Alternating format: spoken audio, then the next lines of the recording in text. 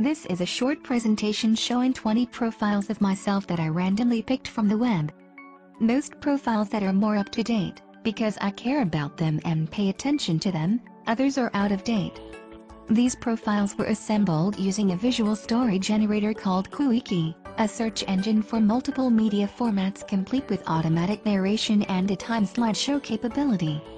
This is one of many ways today to aggregate and display the mosaic that makes up an online personality.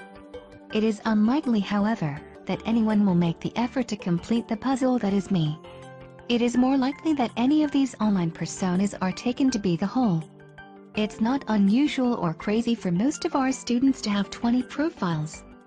For me, it is simply a result of engaging with the web as a channel for research, teaching and self-marketing. In the remainder of this talk, I want to explore how the multitude of online identities can be used for learning and teaching.